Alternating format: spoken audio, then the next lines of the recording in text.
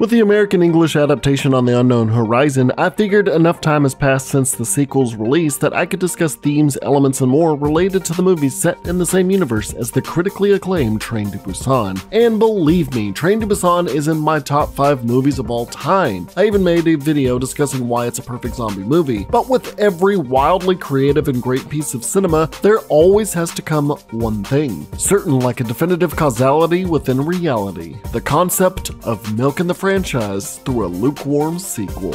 Don't get me wrong, this isn't the first movie connected to the Train to Busan universe, as we got an animated prequel film called Seoul Station. And while it was a decent flick that I'll cover on this channel at some point, it didn't quite garner the attention and hype that a direct live-action sequel to the OG movie would do. And boy oh boy, did this sequel end up as a train wreck. And why is that? From cartoonish villains to weird motives to shallow characters to overuse of CGI and forgetful zombie moments. Well, you clicked the video, so today we are discussing Peninsula, Train to Busan's disappointing sequel.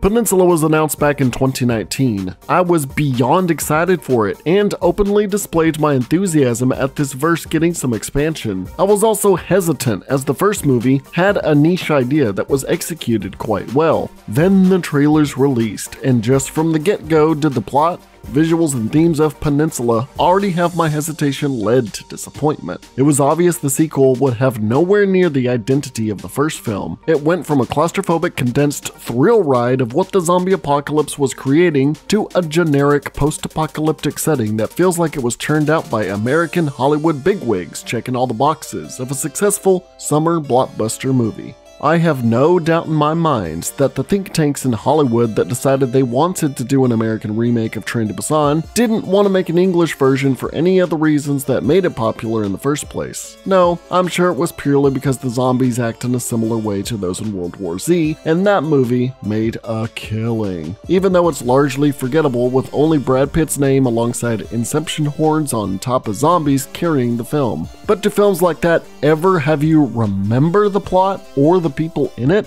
Train to Busan's characters felt genuine. They made both rational choices and or selfish ones that benefited their or someone else's own survival. They felt like real people. Saku was so selfishly obsessed with himself and his work that when a crisis arrives, starts to make less selfish decisions as it goes in order to protect his daughter and those around him. Yeon-suk, the business executive that only holds himself to importance and using fear-mongering on other scared people to keep himself safe. Gui-hwa, the homeless man that everyone thinks is insane or gross, but ends up being kinder than most. Sang-hwa, the indomitable father-to-be who tackles adversity head-on and embodies the meaning of sacrifice and strength. And Soo-won, the straightforward daughter who speaks unfiltered like most children her age, who gives Saku the motivation to become a better man and a better father. And while I would love to talk more about the depth of each character and how it intertwines with the plot, we need to move on. But if you want to see my full discussion on that, check out my video, Why Train to Busan is a Perfect Zombie Movie. But each scene fed into another as the train made its way to Busan. As the transport progresses, an on-rails narrative if you will, so does the evolution of Saku as he attempts to get his daughter to safety before ultimately learning what it truly means to be a father: sacrifice. The original film had suspense built up, thanks to the zombies and actions of others, while also making you care about the survivors put into those precarious positions. It can even bring a tear to your eye when they meet their end. And what sucks about Peninsula is that none of that is retained into the sequel that presents itself as some kind of continuation. Much like how Back 4 Blood loved to slap from the creators of Left 4 Dead on itself, Peninsula did the same, with all promotional material and even titles saying Train to Busan presents Peninsula, as if the movie couldn't carry itself on its own, and new people would go into the zombie flick if connected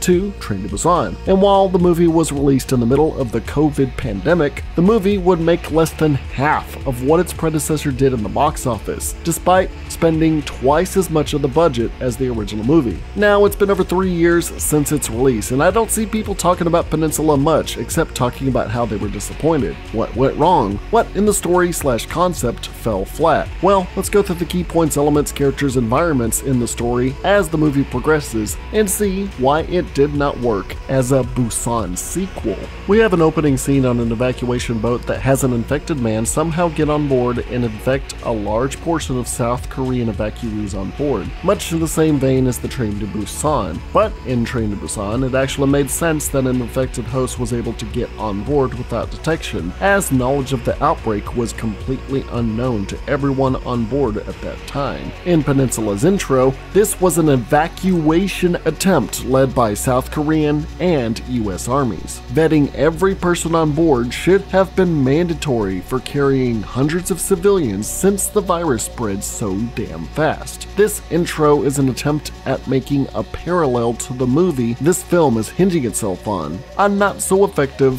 Boat to Hong Kong that has a soldier lose his sister and nephew to the horde as sad music plays. Yet we can't really feel an emotional attachment like we did with the passengers of the train because there's no time or development there. It is all just forced, like it's trying to make you cry, but without any of the substance up to that point. Maybe if this evacuation boat was explored more and given proper reason to its own outbreak, maybe this would have been decent enough to be the focal point of a sequel. However, that was not the case, as we instead get American talk show hosts going over how South Korea was permanently quarantined by the rest of the civilized world. And because of North Korea's heavily armed border, the country of South Korea would be landlocked, turning it into a nameless peninsula within 4 years, which that concept right there is really neat. But after that speedrun of the dumb and sad boat massacre, surely we could get something just as gripping that made Train to Busan special amidst a sea of so many generic zombie films out there for the rest of the film,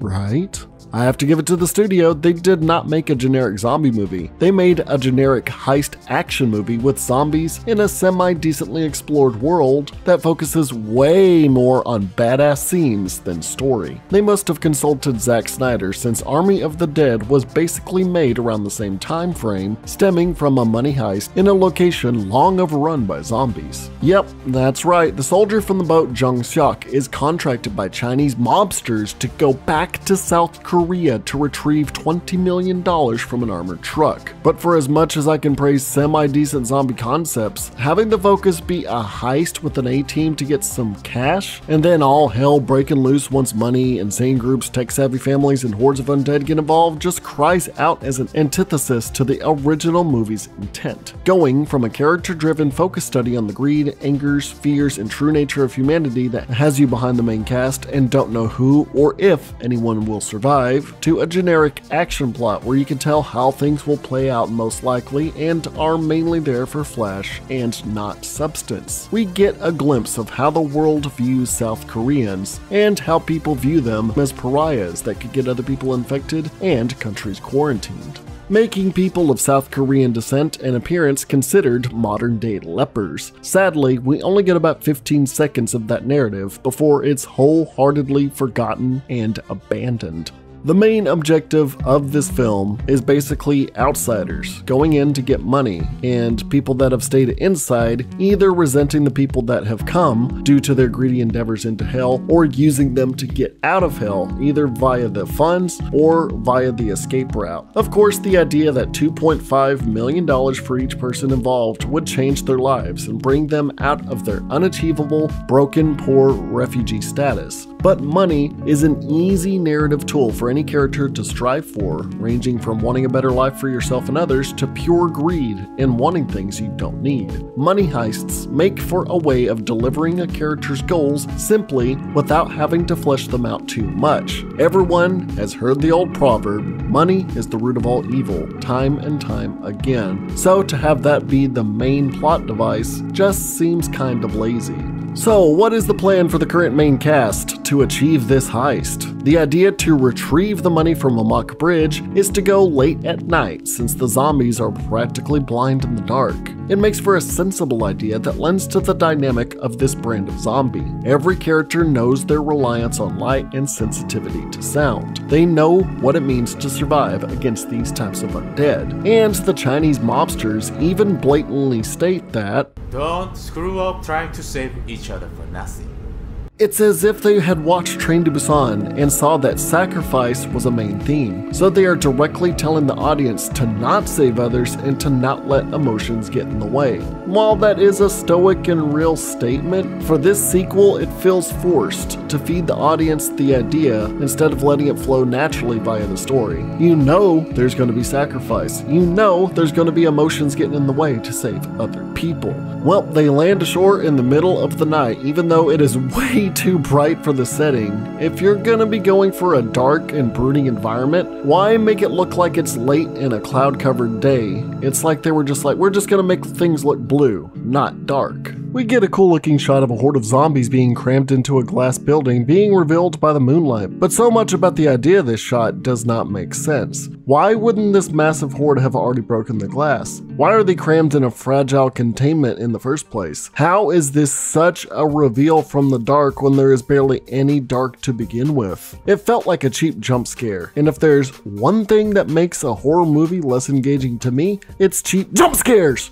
They're able to find a car, jumpstart it, and easily cruise through the ruins of the Incheon metropolitan city. As I've said many times before in my zombie sins, for any long-term zombie apocalypse, I don't know how they have a working battery and gasoline, but hey, we aren't here for total realism, are we? They find the truck in its bountiful harvest as they are spied on by a girl. They find the driver is still in the driver's seat, only dead. Chul Min tries to pry him out, only for the zombie to wake up. Yet another jump scare that could be seen miles away, even though having a zombie sitting there for 4 years does not make a lick of sense. Despite these people knowing how zombies work, they blatantly don't check to see if the first dead body they have seen at all is alive or not. This puts them all in danger and causes the car horn to sound off, drawing zombies from all over Incheon. Car alarms spurred by gunshots and moving trucks cause more zombies to appear as they make their getaway. We're getting a lot of action as soon as they make landfall. Isn't that cool? Well, the celebration would only be cut short when mysterious figures fire off flares to distract the group and attract more undead to their location. The preceding confusion leads to a massive wreck, killing 2 of the crew, or at least one of them, and leaving Jung-seok injured as he flies out a window, and Chul Min abandoned in the moving truck. How they even got into this wreck in the first place to cause the main character Mario and Luigi divide in this movie is purely stupid, seeing as how they just stopped to gawk at some flares. Don't you want to take the money and run? So they thrust themselves into this predicament by acting this way in the first place, just so the plot can happen. Again,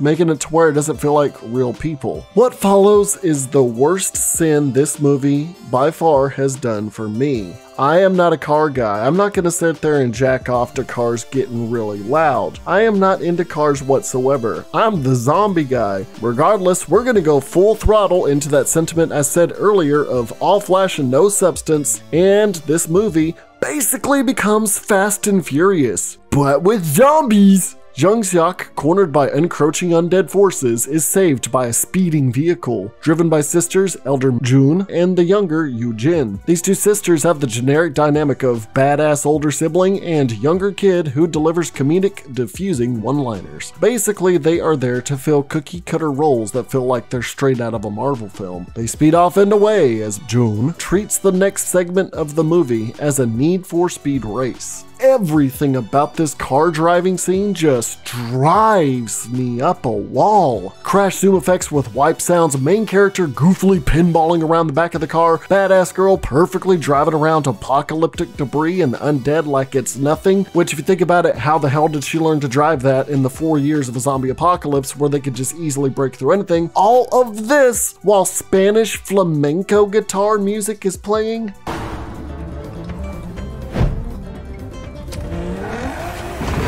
What about any of this scene or setting set in South Korea with Asian characters from China, South Korea, and other neighboring countries, paired with an action scene like it's from an American Hollywood movie obsessed with cars? Screams Spanish flamenco guitar. This all culminates in the older sister Tokyo drifting over dozens of zombies, narrowly down the tight corridors of Incheon alleyways as sparks fly, showcasing how the CGI for the hordes of zombies just looks bad, especially for a movie with twice the budget of its last. Hell, the horde scenes in Train to Busan didn't look anywhere near this horrible. The grandiose style of these action sequences makes the use of CGI more frequent and a lot more apparent. Since Peninsula is more action focused, it has a need for more horde scenes and more action scenes, leading to the need for more special effects, making each use of those CGI portions very distracting.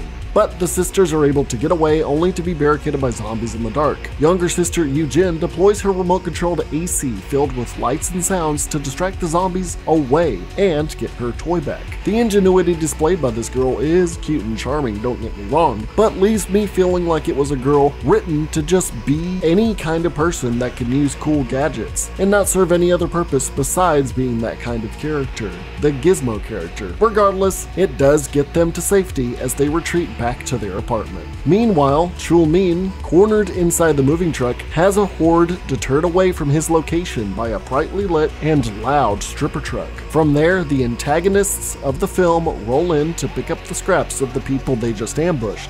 Known as Unit 631, a band of military rescue personnel abandoned during the mass exodus have taken over and made this part of South Korea their own lawless, brutal sector. The driver's seat opens up to find one of the crew survived, only to have been bitten and badly injured. One of the leads of the evil faction, Sergeant Huang, enters into frame by his cocky boops, ruthlessly slaughtering the man with a crazed demeanor as he devilishly smiles, latent with yellow teeth. It's always obvious when someone is evil in a film when they have bad dental hygiene. It's in your face and direct about the antagonistic persona of this film from the get-go, whereas Train's antagonist Yeon Suk was more of just a man that blended in with the fearful crowd who was so greedy and scared to die that he threw anyone under the bus. They haul off the vehicle with Chul-min inside, and then we transition back to the apartment where we see the family of four bringing in Jung Suk. The grandfather, Elder Kim, is attempting to reach the United Nations to arrange a rescue, while the main girl and mother of the sisters, Min Jung, confronts Jung Suk over why he is here in the first place. It is then he realizes this is the same mother he left before as he was driving to the escape boat at the very start of the movie. Small world, huh? He admits the reason he is there is the assload of cash in a truck, prompting Min Jung to be baffled at the first outsiders to come in ages are for money. Now, at a compound of survivors, Unit 631's 3rd Platoon celebrates their haul of a box truck, despite not knowing what's inside whatsoever. Huang believes they deserve more rations and threatens Private Kim over them. The truck is opened to find Chul-min inside, with every single person in the unit suddenly becoming excited and taking him away, while Kim discovers the duffel bags full of money. Wouldn't you be more concerned about what's in the truck, like there might be in food or other valuable resources that you need to know about? Private Kim runs off to his boss, where we first see Captain So, who fills the main antagonist role of the film, a cowardly leader who keeps to himself and spends his first scene nearly killing himself, showing his selfish nature. When he hears of all the cash, his careless demeanor quickly shifts, despite Kim believing the money to be worthless. Discovering the left-behind satellite phone, he calls the mobsters and sets up an evac time to escape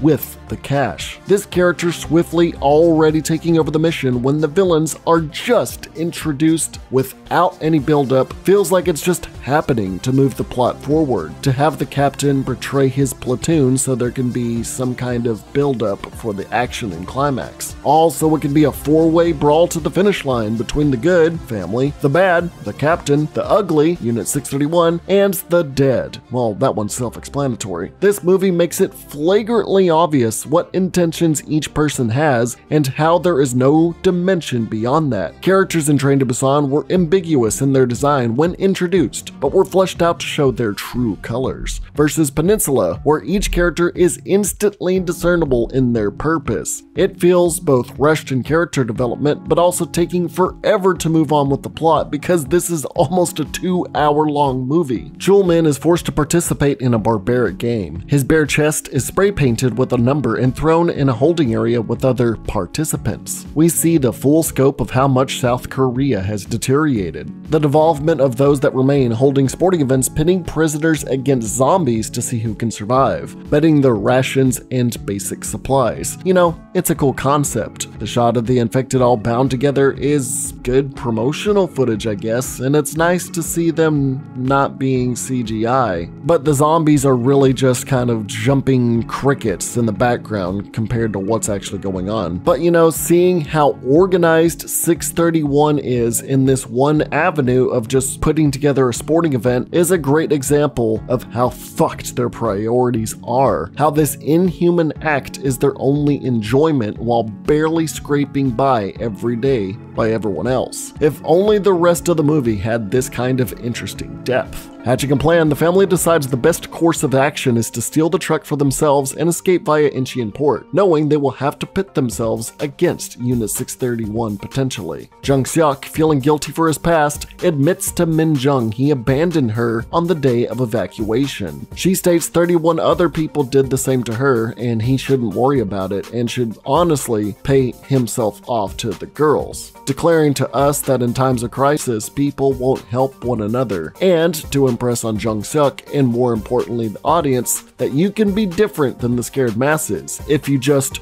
be brave. Another idea kind of ham-fisted into the viewer. It would have been fine if the flashbacks to abandoning her were kept to himself to leave some ambiguity on his intentions or his goals, to show his everlasting guilt at those he left behind, considering the living conditions for every person that was stuck in South Korea up until this point. Or even more so if the woman he abandoned before was someone else entirely that looked similar to Min Jung, but his guilt made him believe it was her to drive him more to save her and to help those he abandoned. Instead, we get dialogue laying things out plainly to say people are evil and fearful, so that there's clearly defined goals for everyone. The discourse between these two is mainly so the woman can bring up owing her girls to the guy over and over and again, jabbing us with what his goals should be and telling him and the audience what this is all for. Taking the car out, the mother tells her daughters and father to stay in the vehicle in an alleyway as mommy and daddy infiltrate a terrorist compound. I'd say leaving behind your children and an elderly man in a semi-open area in an apocalyptic scenario is not the best idea. However, it's night and they have Fast and Furious brand plot armor, Family Edition.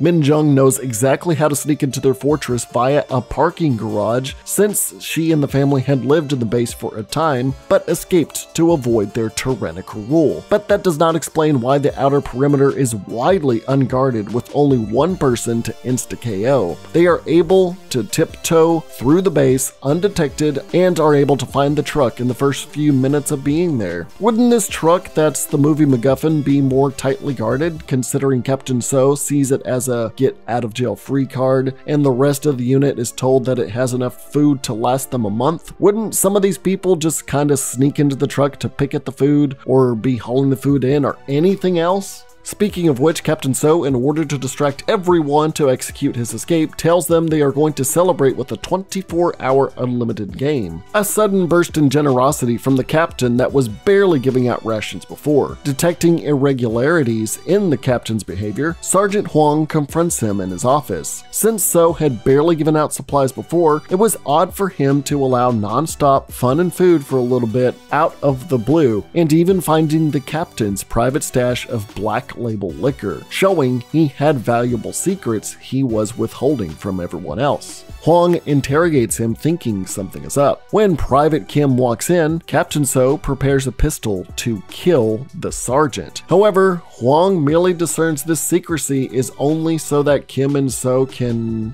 have sex. Huang leaves without any more suspicion when coming to this conclusion. The whole confrontation really makes their dynamic of chaotic evil versus neutral evil really fall flat. Huang finding the booze was good symbolism victim of the captain's greed as he hid valuable resources from the rest of his men. But having distrust that apparently had been rising between these two since the start of the outbreak be suddenly quelled almost instantly over a gay joke just feels lazy. It's just briefly there to show us, yep, they don't like each other and they will definitely be against each other later. Jung-seok and Min-jung get to the box truck and find one of the two satellite phones is destroyed. At the same time, Private Kim walks up to deliver an exposition dump to the both of them to inform them that he and Captain So know of the excursion from Incheon Port because of the satellite phone the captain procured. On top of that, two guards walk up to inform Kim that the wild dog they got from the box truck earlier is a formidable contestant in their games and that he is barely struggling to survive, telling the main character Jung-seok his friend is indeed alive and can be saved. Really coming full circle with that whole don't screw up trying to save each other thing from the beginning of the movie, with I guess central theme is to learn to help others even if it means to sacrifice yourself. You remember the big theme from the first movie. But now it's really hitting us over the head with Jung-seok's only character trait being just this. There is nothing else to him besides redemption. In Train to Busan, Seok-woo learnt what it meant to help others through bravery and sacrifice, witnessing his evolution from the greedy hedge fund manager who only looked out for himself to the badass who would do anything for his friends and daughter. But here, Jung-seok is just spoon-fed motivation constantly as an empty slate of guilt and a need for redemption. All of this is going on while guards notice zombies are starting to gather in the front of the base, but brush this off like it's nothing because of their minuscule numbers. Further out, the family sees hundreds of zombies marching toward the base randomly, basically here to ramp up the stakes as most zombie movies do as the final conflict draws near. We gotta have that random horde attack once every other character's motives are fully set in motion. We do have another survival game beginning, causing a ruckus of ecstatic spectators with Chul Min exhaustively trying to survive. Outside, Min-jung demands Captain So hand over the satellite phone, only for him to open fire on her. She steers the box truck in a way to goofily cause the villain to be knocked out. I don't know if we're supposed to be taking this guy seriously, but the gunfire he caused is ignored by guards inside, only for Jung-seok to open fire on them and massacre them. The sound of gunfire acts as the catalyst for the rising action to begin. The zombies hear the gunfire and start to converge on the base, which doesn't make sense as there was already sounds of dozens of screaming military guys that would have attracted all these zombies already. The sound of gunfire spurs the waiting family to start driving to save the day.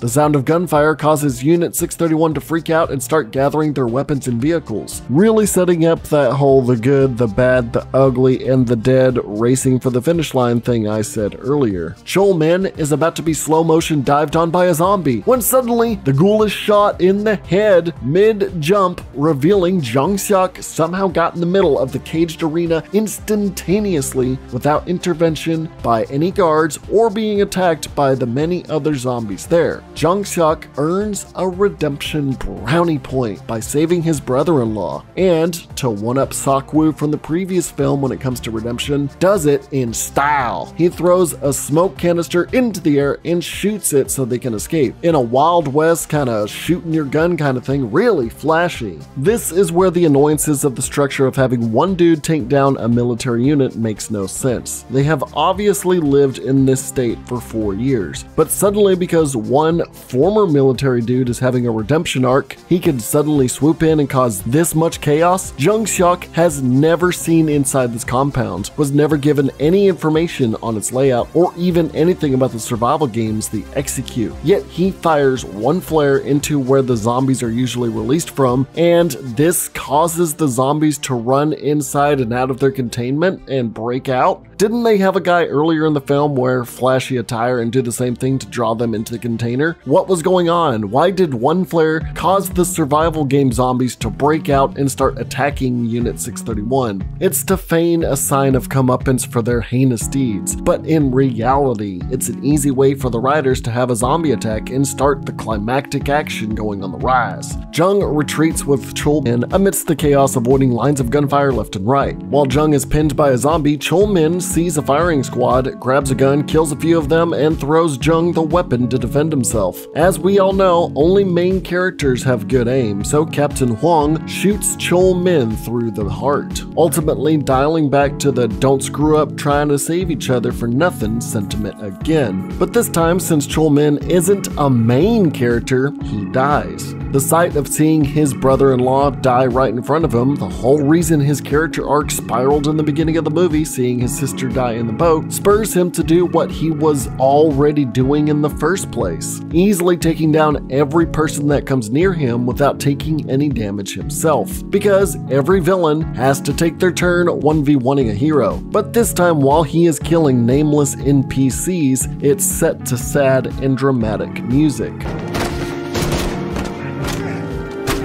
Luckily, before Captain Huang does the exact same thing and takes his time to aim at the good guy and kill him, the moving truck crashes through the wall exactly where he is to stop him. We cannot have the character who is learning about sacrifice to not sacrifice himself. At least not until the end or at all, because that would be too dark and depressing. Min Jung and Jung Suk drive off while Unit 631 misses every single shot against them and then go to their vehicles for the grand car chase finale. Captain So wakes up from his narratively induced nap to limp forward and kill Private Kim as he is walking away. You know, Kim, the only guy that's been helping him this whole time, because, you know, he's evil and only cares about himself. That's the way we can portray that. So let's just have him pop the Korean golem that's been helping him. In Train to Busan, Yeon Suk threw people into harm's way to save himself. But in Peninsula, having the villain kill the only person he basically interacted with positively was just forcing an element of he only cares about himself and he is a coward. It's like they wanted another Yeon Suk but didn't have the building blocks or time to make it work. The box truck is immediately slowed down by a horde of zombies. With the windows busted out, the zombies start swarming in, but only slowly. Zombies always respect main characters and their want to live. Thankfully, the horde takes long enough for the family to come and save them out of nowhere once again. With the lights distracting them, the box truck mows over some of the zombies. And,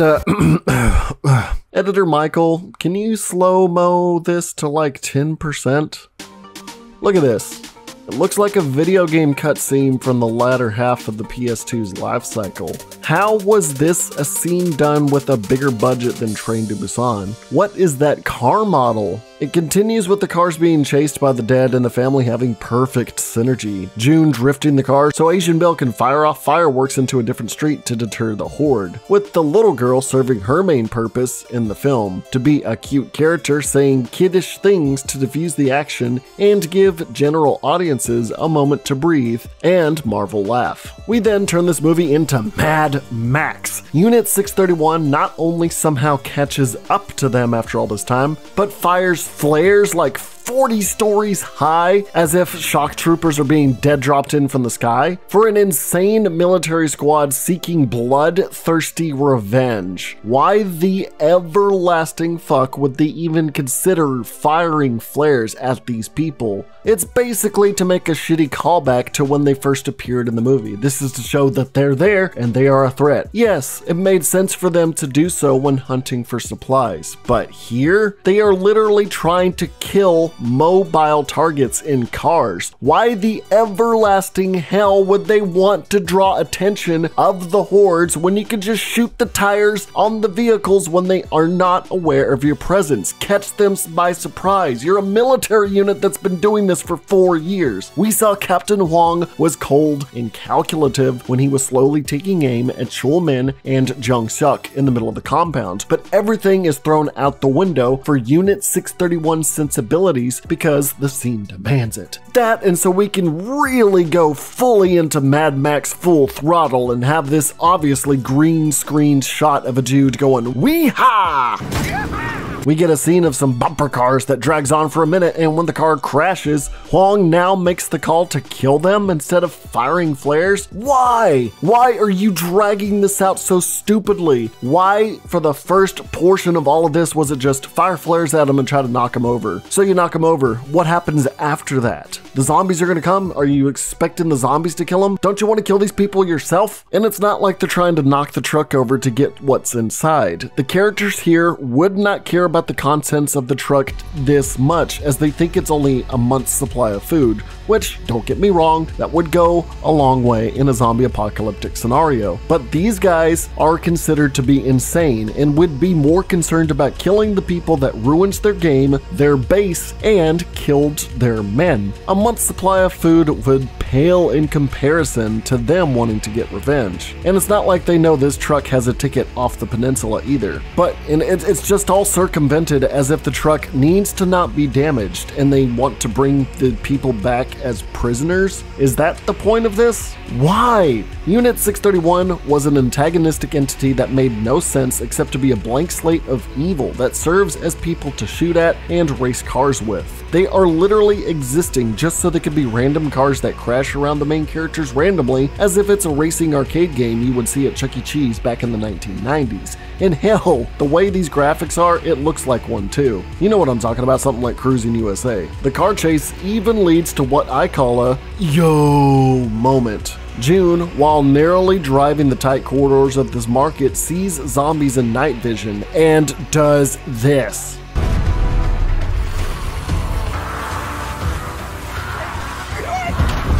She Tokyo drifts again to shine light in their faces in the blink of an eye, and then drives perfectly in reverse at high speeds so the zombies attack the tow truck because the light is shining on that, and causes this tow truck to instantly crash. All of this so the audience can go, yo, that was sick. But really, it just makes you baffled at how cringe they are trying to make this into fucking Fast and Furious with zombies. How the hell did they think this is what people wanted from a Train to Busan sequel? I expect something like this from an American adaptation, but not a direct sequel from South Korea. At this point, the writers must have thought, oh yeah, I forgot, it's a zombie movie. So they have Huang, who is literally getting wrecked and starts to get salty and decides, you know what, let's have all the cars turn on some high beam lights, which causes zombies to spawn like the Left 4 Dead director told them to or something. Why would this unit pull this kind of maneuver, turning on lights in the middle of the night? Having zombies converge on your location seems extremely counterproductive. Yes, they will chase after what's ever in the light, but what happens after that? This is especially for people that know how these zombies work and have survived against them for 48 months now. I'd go on, but it's just a bunch of slop of villains aiming and not shooting main characters. They have guns, they could have been shooting them the whole time. There's a bunch of scenes where they go to aim their gun at the character and then just don't shoot. Why? Each portion of Unit 631 ends with conveniently placed hordes of zombies. First, zombies pouring off a bridge to kill the platoon, causing them to wreck. Then, if you remember the glass building from earlier where only the main character could see inside, is shot open to let out the horde that was crammed in there like sardines. You're telling me the purpose of these particular zombies from earlier were so they could be a plot convenience for the getaway? It couldn't just be a nonsensical set piece to show the underlying horror of the peninsula's inland? It had to be a tool to make a karmic retribution ending for Captain Huang, since he did use zombies as both tools of war and instruments of fun? Well, yeah, the villain dies to the zombies. There's nothing else to it. And you know what? He never directly spoke to or interacted with any of the main cast beyond just shooting bullets at them. There was nothing behind him. Hell, the dude never even had his plot point of distrusting his captain ever fleshed out. It literally fizzled out over a gay joke. No confrontation over wanting off the peninsula, no confrontation of why the captain was acting so weird, no going over the lesser of two evils plot point that was kind of being set up. Why the hell was Captain Huang a character in the first place? What was his purpose? He was built up to be this ravenous, bloodthirsty beast that would be a force to be reckoned with if he was betrayed or if you went against him. But he just ended up being a dude with authority that screamed a lot, made funny faces, shot one character to death, and then got in a wreck and died. Everyone else surrounding him were literally nobodies as well, just NPCs to scream and die as fodder. The whole point of Unit 631 feels like unnecessary forces filling up time in the movie, and not a single one of the band of soldiers felt crucial to the story. It's literally just blank slate soldiers that could have been in any other scenario and didn't even need zombies. Speaking of insignificant characters, Captain So somehow outspeeds every one of the speeding cars to be the one car that's waiting at the docks to crash into the family before they could make it. The guy that just before the epic Mad Max car chase could barely walk or function and is now able to drive, maneuver past a city of zombies to just creepily park and hope the truck, the meal ticket to get off this peninsula, comes by. But then if you think about it, he hits a random car that's going by. It might have made sense if it was the box truck that he saw, because, you know, that has all the money that's required to escape with the Chinese mafia. Hell, the car that was driving there could have easily been one of his own platoon that did not know shit about the rendezvous with the Chinese mafia that he was betraying them over. And, you know, if that happened, he would have had to explain why he was there and willing to crash into them. Yeah, he was willing to shoot others, but they are well more armed than he is. The dazed and confused captain takes June as a hostage and starts rambling about how he can start a new life in Hong Kong and how no one will know the atrocities he committed on the peninsula. Only one thing, this doesn't make sense for his character. Captain So literally sat in his office barking orders apparently for most of these 4 years. It was mostly the unit doing all the heinous acts. He was just being lazy and a coward. He literally hasn't done anything except betray his unit and kill Kim, which nobody knew about except him. If any character deserved to have the moment of confessing his sins, it would be Sergeant Huang, the guy that actually did a lot of shit. But because So is the only one in the know, and because he is a mirror version coward of Yan Suk from Train to Busan, we have to have the last minute, "I don't want to die, please let me trauma dump and dream like a child, this is what I'll do if I don't ever be evil again, I promise," coward moment. But the little kid drives her remote control car to remind us that was her gimmick and distract the captain. Because of this, he proceeds to shoot Korean Bill in the back and the mom in the leg, and then take the truck to the mafia boat. Upon arrival, the Chinese mobsters shoot his ass, showing this was ultimately the fate of anyone that would have showed up with the money. What an M. Night Shyamalan twist! If this didn't involve the Chinese mafia in the first place, that could have been seen a mile away. Of course they're going to kill anyone that has the money. This is a completely discrete operation involving $20 million.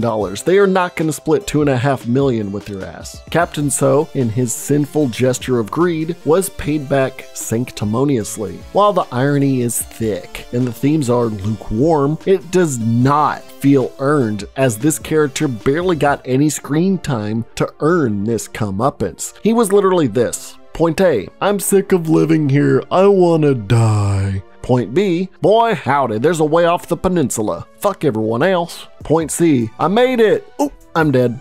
He literally dies because he got to the finish line first. What kind of morality is this? The Tortoise and the Hare Breaking Bad edition? The mafia does not secure the vehicle and, as So dies, puts the truck in reverse and slams the gas, breaking the ramp that blockaded the passengers from the undead and causing the zombies to kill all the villains of the movie. Yay! Evil doesn't win at all! Though you would think a $20 million dead drop would have a lot more security and assurance when it comes to going into a land infested with creatures that can infect you with one bite. Hell, this guy didn't even shoot So in the head with him looking like he was probably bitten with how bloody he was. But hey, at least we get the moral of the story. What is that moral? Well, it's so easy, a caveman can do it. It is, money is the root of all evil, yay, woo, wow, wowie zowie, Also, Grandpa dies from his gunshot wound. But as he leaves this mortal coil, his work to communicate with the United Nations finally worked with the helicopter dropping in at the dock, sacrificing his life for his family, despite really not doing anything except being a goofy old person that talked on radios and fired some fireworks. I mean, he did put on a military hat like Left 4 Dead's Bill, but there was nothing else to that. Was he a former soldier?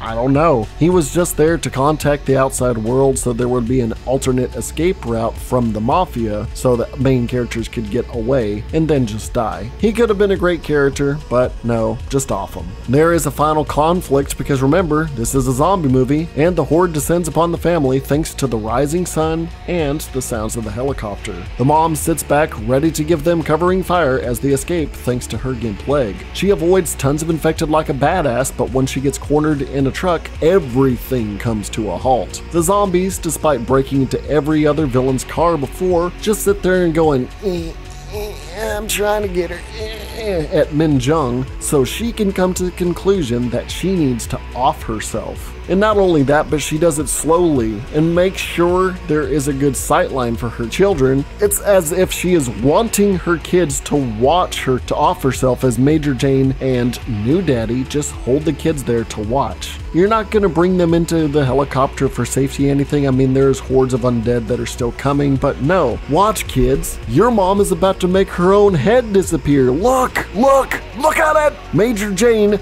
literally says this to the kids. She made a very sensible decision. It was for the best.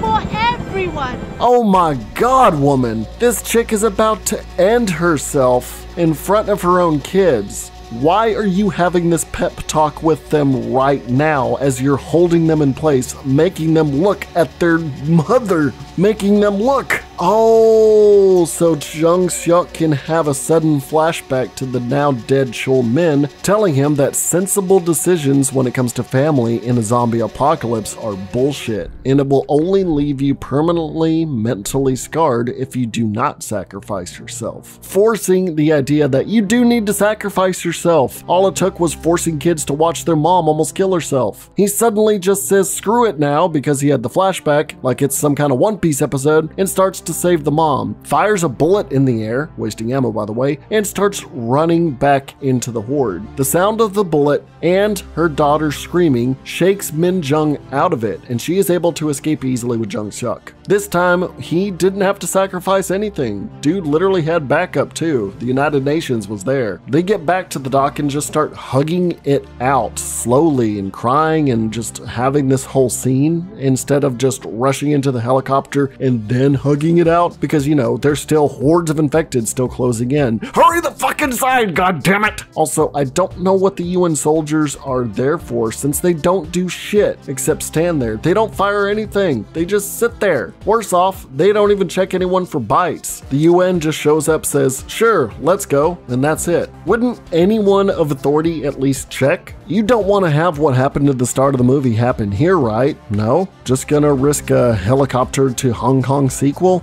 Everyone cries and thinks about the shallow characters that they lost. And then you think, was anything earned for this point, for the ending? No. They all get in the helicopter, fly off into the sunset, and live happily ever after. And that's it. That's the movie. The money might be gone, but it sunk into the depths of the sea with the evil Unit 631 and Chinese mobsters. Who needs money when you have the family and friends you made along the way? Everyone except the barely explored brother-in-law and grandfather escaped with their lives, with everyone not learning a goddamn thing. Train to Busan made me feel like anyone could go at any moment. Peninsula embodied the American action movie tradition of making you feel like the younger portions of the family were never in any real danger, as having any of the actual main characters or kids being at risk would just make you feel sad. Yeah, that's not what you're here for. You're watching a zombie movie for car chases, explosions, and and lots of CGI zombies flailing about. Yeah, the brother-in-law died, but you know what? He was ugly. We all know ugly people don't have a right to live in action movies unless they're the main character. Same goes for old people. They lived long enough. No need to write them to be anything else except the person that is able to help and then be the sacrificial lamb. Jung-seok apparently redeemed himself by accidentally stumbling on the woman he ignored and saving her whole family by returning to the peninsula after 4 years, thanks to the Chinese mafia and a promise of $2.5 million. That is character development right there. Not because he was motivated to help anyone, but because of plot-driven fate that involved money. Dude literally had no other draw or directly connected characters, but the writers were still too scared to kill him off.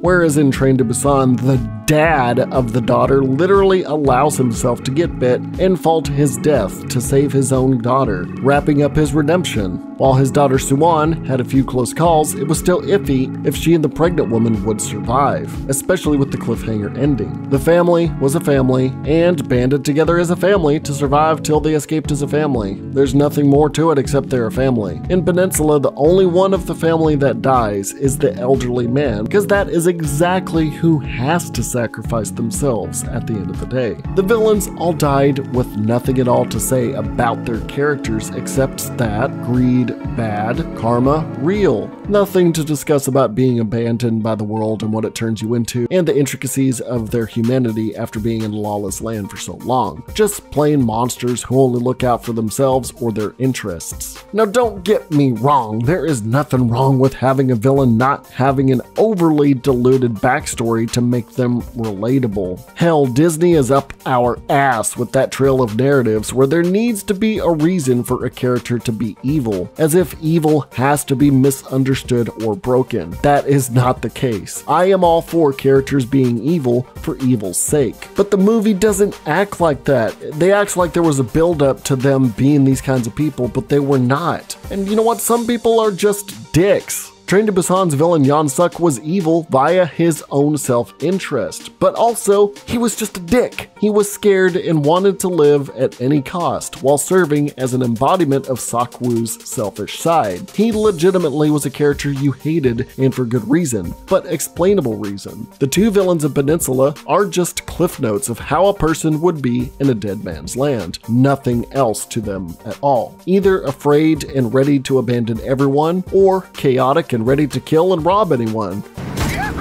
But both of them are not being built up to accentuate those ideas. The movie hinges on being a Train to Busan movie. There was a certain level of expectations for a lot of what had ended up being shallow or missing entirely for this flash-in-the-pan action thrill ride that everyone quickly forgot about. The movie is longer than Train to Busan, with a larger budget and much more hype up to its release, but ultimately had a lot less to say, if anything at all. Now, before I end things here, you may have noticed that I took the route of basically explaining to you plot points in a linear flow with the movie as subjects popped up in my head, like a hybrid of my video essays and my zombie sins. When I make videos like something like Why Shaun of the Dead or Train to Busan are perfect zombie movies, I generally try to find themes to work into categories that each film accentuated and how they bounce off each other well.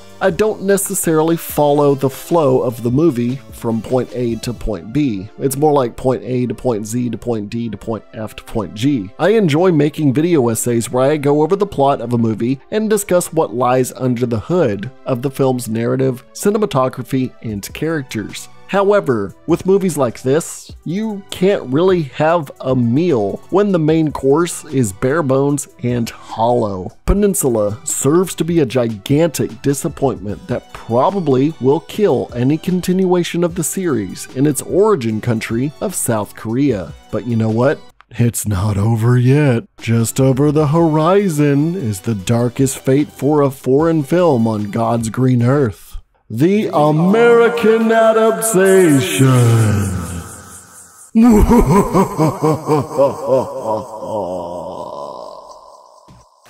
Thanks for watching this look into a shit sequel. Next up are the forgotten failures of George A. Romero. Special thanks to you for watching, and if you want to be featured on this list here and have your name permanently etched into future videos, feel free to be a Patreon patron or YouTube channel member by signing up on the join button below or going to patreon.com, just like these awesome people. Until next time, I'm Zackass, aka Wow Such Gaming. Stay happy, stay healthy, and most importantly, stay wow.